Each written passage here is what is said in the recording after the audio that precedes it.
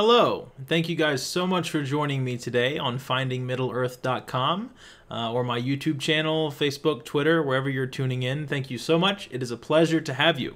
So I'm going to do a quick tutorial today on keyword tagging your photos for better organizational skills in the future, being able to navigate back to a specific photo that you took. This is a very important part of my personal workflow. I use this all the time. It's very helpful for me because I take a lot of photos. So let's dive in. I'm going to be using Adobe Lightroom today for my example. However, keywording is available with a ton of different photo editing softwares out there today. So no worries if you don't have Lightroom. Excuse me. So I'm going to jump into one of these folders here. This is a sunset shoot that I did not too long ago.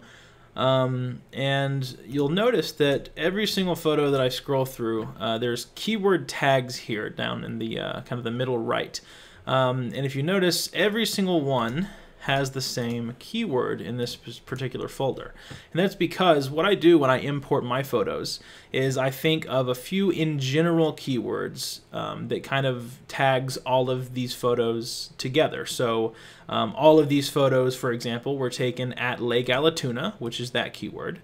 All of them have water in the photo, and all of them were taken in the city of Acworth. And so all of these three keywords here fit amongst all of these photos. But you can see the only one that I really used in my commercial portfolio at the end of the day was this one here. And you'll notice this one has a slightly different keyword. This one has a phrase in it called the Gray Havens. And that is because that's what I chose to name that photo. I name all of my photos. It's just what I do. I'm a nerd, and I'm a big Tolkien fan. So if you know Lord of the Rings, you know what that means. If not, then haha, make fun of me.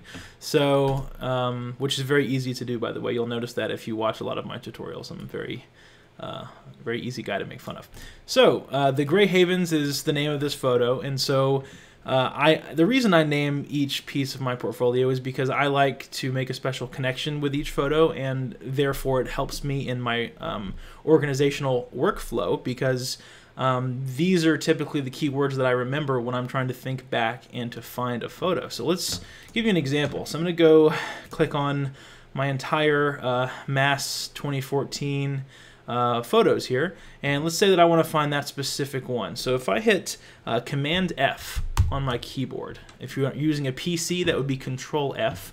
It brings up this little white search box here, and I can type in any keyword I want that I think would be associated with that photo. So for example, I could type in the word gray, not gray, so there we go, gray, and that brought up the photo right away, because that's the only photo in 2015 that has the word gray in it. And so let's say that I can't remember, let's say I can't remember that specifically what I named the photo. Let's say that I just remember that it was taken in the city of Acworth. So if I type in Acworth here, you'll see it brings up all of the photos this year taken in Acworth, and then I can navigate to that photo down here by using that method. Now, obviously that method is more in general. Like I said, it won't lead you specifically to the photo. However, it will give you a big head start, and you will find it because that was one of the keywords in the photo, along with the group of them here. So it's great for, and this works for any kind of photo. Keyword it and export it with the metadata included, so that it carries on. Wherever you keep it or archive it on your computer, it carries on with those keywords, and you're golden. So let me give you another example of how I kind of keep my commercial portfolio. So I actually use iPhoto.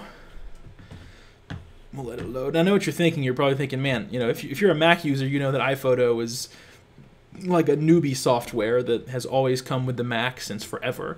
But I just love the simple, beautiful layout of iPhoto. I think it's very appealing for customers and clients, and even myself, to navigate through all my work.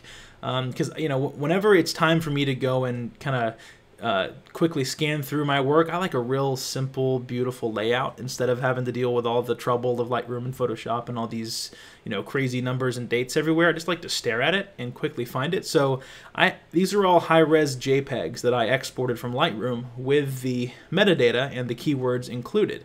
And so same thing here. If I'm in iPhoto and I click Command F and I want to find a photo, the search box is down here, and I'm going to type in, let's see, I know one of my photos is named Cotton Candy Sky, so I'm going to type in the word cotton, and there I go. There's two of them with these little cotton candy clouds. So there we go. There's my photo, and you can see the name of it here is Cotton Candy Sky, and that brought up the keyword. So there's the photo, easily navigated, and that works for the whole commercial portfolio. So anyway, that's just quickly showing you guys how to keyword, and there's the gray haven. So just to prove, again, Command F, and I'll type in the word gray, and well, if I knew how to spell, that would be cool, gray, and there we go. So keywording really helps. It's a very quick, very simple, and it's just, you can think that it's an extra step when you're importing, and it's correct, it is an extra step, but it's a very necessary step, I would say. So if you guys have any questions at all, please feel free to comment, subscribe, join my newsletter, all of the above. I would be happy to reply to anyone. I like to get really involved with everyone that watches all my videos and comes to my website, mainly because I just think it's so cool that you guys are interested enough in me and my work to watch me act like a nerd on camera. So any questions at all, I would love to answer them. Thank you guys so much for watching. Have a wonderful week.